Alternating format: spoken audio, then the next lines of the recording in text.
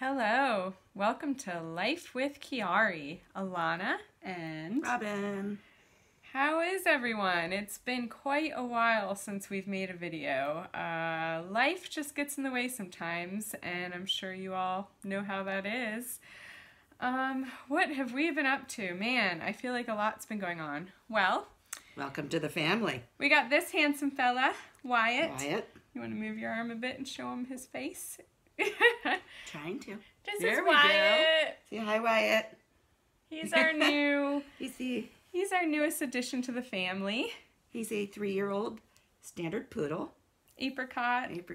And we're in love. We're so in love. We love this guy so much. And as you can see, he's a happy pup. He's a perfect therapy dog.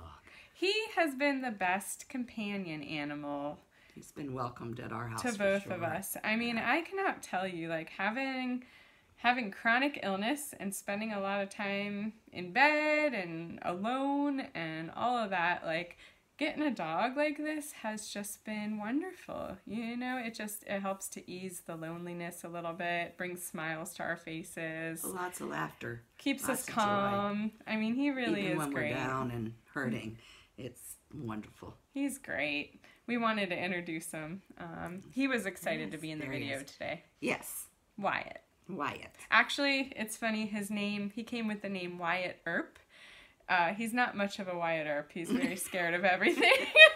He's a gentle giant. He is my gentle giant. But yeah, other than that, so what else? You can tell him a little bit about... Well, welcome to EDS Awareness Month. And to honor that, I decided to have blown out my knee and had to have knee surgery. So, whoop, whoop. So yeah. Not been good. We wanted to talk a bit about EDS today, Ehlers-Danlos syndrome. It is EDS Awareness Month and also Syringomyelia Awareness Month. So we're going to cover a little bit of both of those in this video today. Do you want to tell them about Robin here, my mom? She has EDS. Yes. I have not been tested, but I am actually working on looking for a geneticist to get tested because, you know, it runs in the family, and I worry sometimes that I might also have EDS. Yeah. You want to tell them a bit about your story with EDS? Well, yeah, EDS is no walk in the park. I have a lot of dislocations. I've already had 2 shoulder surgery, a hip surgery. This is the 3rd time I've blown out my knee, but this time it ended me up right into surgery. Should we show? You want to show? It's looking good now. Look away if you don't like incisions or not bad. It's stitches. just a couple It's not stitches. too bad, but here you go. Yeah, here. You want to give him a good look there? We don't have much light. Wyatt's gonna help. help. Yeah, there we go. There's. Yeah, it was orthoscopic, so they just say. 2 little side incisions. A lot of bruising, a lot of swelling, but it's almost 2 weeks now, and the pain's starting to be manageable. Mm-hmm. So yeah, that's just part of what I have to deal with EDS. Constant, they call it dislocations, subluxations. A lot of popping of joints and popping out of joints. I'll tell you a bit. So Ehlers-Danlos syndrome is a connective tissue disorder. It affects, you know, everything that holds the body together, the collagen, the joints. So people with EDS often have a lot of joint issues. They might be hyperflexible, have stretchy skin. Hypermobility is hypermobility, part of it. yeah. Yes. The problem is the joints don't always stay in place. They sublux, they dislocate. It also can EDS can cause a lot of whole body pain, fatigue, all sorts of symptoms that go along. I believe we're up to 13 different types or subtypes of EDS. Correct me if I'm wrong on that, but that was the last I looked. Right, just comment below if you know any more about EDS than what we're saying. If you'd like to just, you know, have some input. Share your story with it. It's definitely, it's becoming more known, but, you know, I think it's important to get that awareness out there. Because a lot of people with Chiari tend to have EDS. Oh yeah, EDS and Chiari go hand in hand. Mm-hmm. A lot of you see a lot of it together. And, you know, it's one of those lesser known... Oops. Sorry, we're passing the camera over. My arms are getting tired. Yes. And we're on the waterbed, too. We're on a waterbed. Sorry if it's a little... You feel like you're at sea. I'm old-fashioned. But, sorry. A little. You're cutting our head. There Cutting our heads off here. Okay. So, yeah, what was I saying? Brain fog. Brain fog. We should get the So yeah, but basically, like, EDS it's not very known. A lot of people go years without being diagnosed, doctors not knowing what's wrong with them. Or misdiagnosed. Misdiagnosed. It's frustrating. It's really frustrating, and it can get discouraging when you're going to doctor after doctor, and they don't know what's wrong with you. People start feeling like they're crazy. People are told they're crazy because doctors can't figure it out. And this is why it's important to get that awareness out there. People need to be correctly diagnosed so they can get the help they need. So, how many years till you were diagnosed? Oh, I wasn't diagnosed till, let's see, maybe 8 years ago. 8 years ago. 8 years ago. And you're how old, if you don't mind sharing? Next month, I will be 59. And I've suffered all my life with problems and been misdiagnosed. So, and then I wasn't diagnosed till I had my Chiari surgery and still knew nothing about it. And several years later, I saw another doctor who looked at me after examining me and told me I had EDS.